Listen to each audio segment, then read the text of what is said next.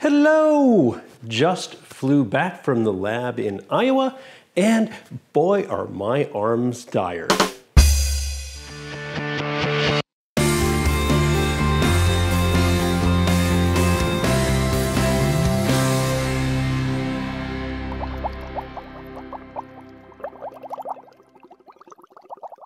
Have you ever wondered how the lab knows how well their AR coating will last?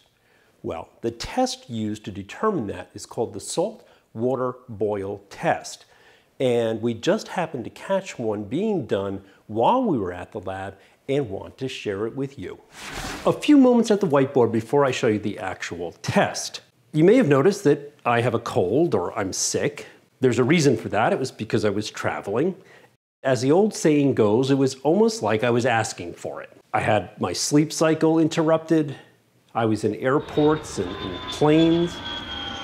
I was in all kinds of public places. I went out to eat. I went to the Y and worked out. We were at the Iowa State Fair. 50,000 other people were there. I was on the factory floor shaking hands, touching all the equipment that other people were using. After about 5 days, I was sick, as if I was asking for it.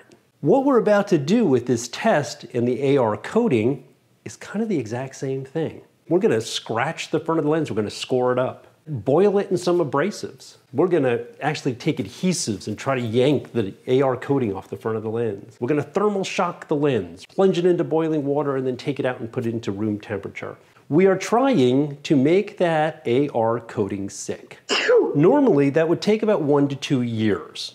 Don't kid yourself, even the very best AR after a year starts to degrade.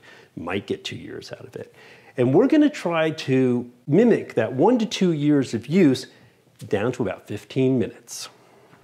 Remember that the AR stack itself is actually working on the nanometer level, the 1 billionth of an inch level. You'll see that we use a microscope even to capture the scoring that we do and the lifting that might occur. The stack itself, it could be 3 layers, 5 layers, 7 layers, anything depends on the manufacturer and what they're calling a layer. Those are elements, and the elements play pretty well together. They have good bonds, and they like to stick together and play together. So it's fairly rare that those separate as individual layers. The stack, if you took all these layers and slammed them down to the molecular level, this has to stick to the front surface of the lens. That front surface of the lens has that thermal hard coat on it. That is prepped in a special bath so that these can hold on to the front of the lens. That's what we're testing, how well the AR layer is adhering to the thermal coat layer, which in turn is adhering to the front surface of the lens. This is everything. You're gonna see in a moment a pattern that we scratch or score into the front of the lens with a razor blade. If I took one of the squares in the 6x6 grid and blew it up, this would be my lens, and because my layers are nanometers and this could be a couple of millimeters, this wouldn't be terribly unrealistic. The layer that sticks to the top portion, this would be the front surface of my lens here, is exposed because we score it on 4 sides. So it is far more likely to have an issue with the chemical that we're using, the tape that we're lifting with, all of the things, to want to peel away from that little tiny millimeter section that it has. And by creating the grid system, we're giving it so many more opportunities to fail. That's why we do that. The first step is to score the lens.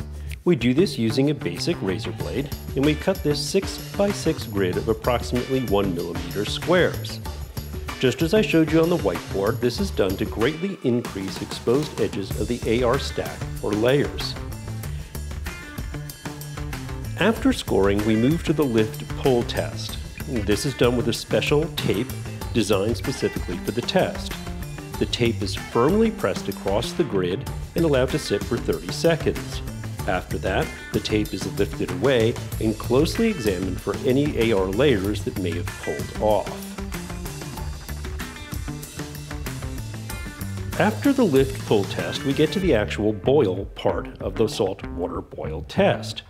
The salt is added for two reasons. One, it acts as a mild abrasive, and two, it keeps the temperature more consistent throughout the beaker. In reality, this test is a thermal shock test. The lens is plunged into boiling water for about 2 full minutes. After that, it's quickly removed and again dropped into a beaker of room temperature water for 1 minute.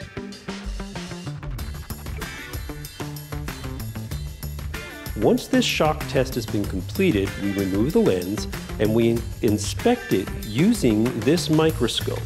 And the microscope allows us to take a really up-close look at each of the edges within the grid. What we're looking for is any kind of failure or lifting around each one of the squares. Next, we move on to the hydro layer test. This is also a two-part test. The first part test uses the lift pull tape, but what we do is we mark the lens using an ordinary AR pen, and then we try to peel that ink away, and hopefully it's going to remain on the tape, which it does. The second part of the hydro layer test is the water droplet, and all of you who are familiar with contact lenses or remember wetting angle, basically it's the same idea. What you're looking for on that water droplet is that it's a consistent, beautiful spherical shape, and the angle between where the water droplet ends and it meets the lens is good and sharp. It's an acute angle. And as you tilt the lens and allow the water droplet to run off, you don't want residual water. You don't want a trail left behind it. Because we're trying to duplicate 2 years worth of use and abuse and kind of compact it into a 15-minute test, what we do now is run through this series 2 more times. Once we have the results of that series of 3 tests, we have these guides or rubrics that allow us to judge the results of each of the tests against both subjective and objective measures.